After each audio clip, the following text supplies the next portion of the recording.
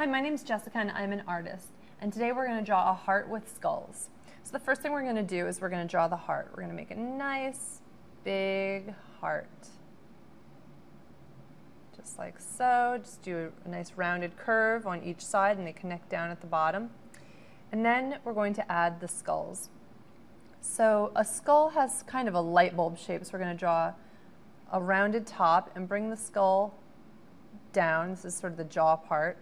You don't have to get too detailed here. You can just do something like a line across with a couple lines going vertically down. That indicates there's sort of a mouth area there. The nose is an upside down kind of a triangle. And then for the eyes, they usually just have sort of holes where the eyes would have been or were at one time. And we can draw a couple of those. Pretty easy to draw. We do the circles for where the eyes were, that nose part,